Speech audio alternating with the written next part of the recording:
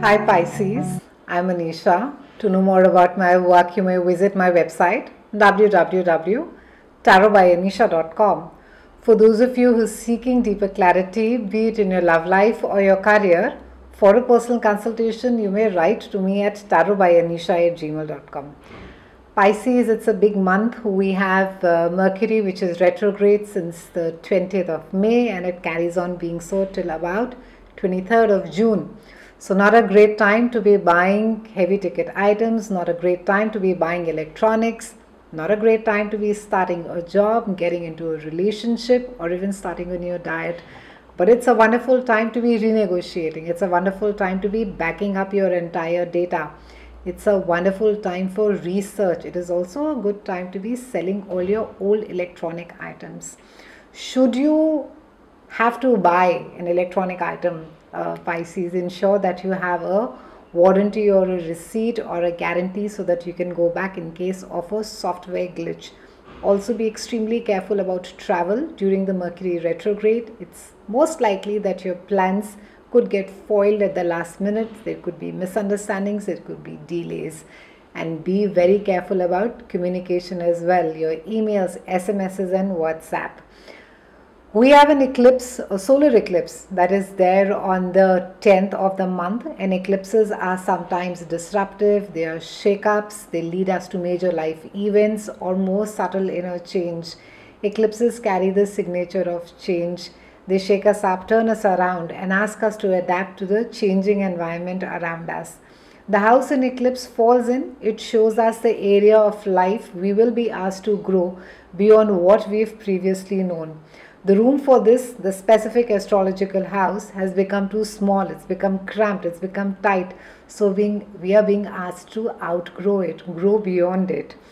What is really interesting to note is that eclipses run through the zodiac every 19 years or so. And when the eclipses occur, try and remember where it is that you were 19 years back. Maybe your life is carrying out a core pattern that you may not even realize. An eclipse in astrology, be it a lunar eclipse or a solar eclipse, it tends to bring about unexpected changes or unexpected events. Solar eclipse fortunately brings about new beginnings and new opportunities. On the 3rd, we have Venus that is moving into your house of love, romance, creativity, and it is joining Mars. Wonderful time to be starting a creative project, Pisces. Wonderful time to be for publishing, writing, creating a piece of music, painting. Great time to be spending with your loved ones. Wonderful time to be counseling children as well. On the 10th, we have a solar eclipse that is there in your house of home. And this is very interesting because we have a Mercury retrograde over there and we also have Sun over there. Now, eclipse in your house of home. The eclipse in this house brings attention to your home, like the person with whom you share your space, you share your life, and the forces that also shaped your emotional body. They could loom large ahead in front of you, and perhaps they could be triggered by a certain event. You may also have very meaningful encounters during this time. Maybe you could be meeting with someone from your past. You could be discovering a legacy. You could be finding some treasure from the past. Maybe it could be some old album. You could be finding something about your ancestors. So it could be a very interesting time wherein you could be discovering your roots. This also has to do your current home. Maybe something is disruptive over there. Maybe there could be this sense of restlessness while being at home. A lot of you could be looking at changing a house or renovating your house or redoing something.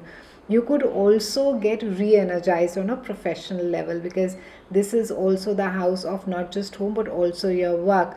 And maybe you will be looking at something to connect on a deeper level, something which has a purpose for you. For a lot of you, it will be aligning with your personal mission of who you are in the world and how it is that you not just parent others but parent yourself, Pisces. It's very important.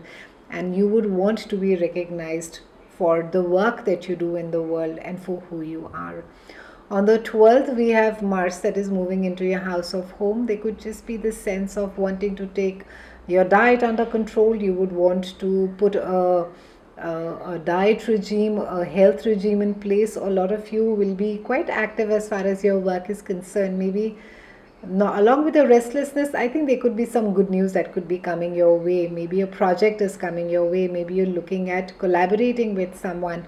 On the 21st, we have Sun, which also comes and join Venus in your house of love and romance. So wonderful time to be spending time with your loved ones, sharing maybe old memories, creating new memories. Just a very nice, warm energy is there. Also, it's a great time to be pursuing your creative ventures. On the 23rd, we have Mercury that goes direct. So again, it's a great time for focusing on your foundations, on your committed partnerships, on your marriage. It's also paying attention to your inner psychological self, on your imagination, on your introspection. And since you're ruled by Neptune, Pisces, try and put your feet more firmly on the ground. Your head can stay in the cloud, but try and sort of plan a little bit ahead as far as your work is concerned. What now? Where it is that you see yourself? What is it more that has been really close to your heart? And should you be taking that leap of faith now? We're closing the month on the 24th with a full moon that is there in your house of groups of friends, and it is resonating with Pluto. So it can be that something from the past comes up regarding with a friend. Maybe somebody, an old friend, asks you to collaborate with them. It could also be that you would want to hang around, spend time with people who share your vision, who share similar goals as you do. It is this full moon is also going to be bringing about clarity about who's a friend and who's not. People on whom you need to be depending and on people you need to be cutting loose from. The entire full moon energy could be slightly emotional as well for you. You could have this sense of feeling almost cheated. For some of you, it could be a sense of betrayal, and more on the sense of emotional, not really physical. You could always, you could be thinking that a friend could have stood up to you much better. So there could just be this sense of feeling let down. However, full moon also tends to bring about new beginnings. So the good thing is that while something is ending, it's creating space for something new to grow. So have courage and take a leap of faith this month, Pisces. It's been a pleasure speaking with you. I'll see you again soon, and thank you so much for watching.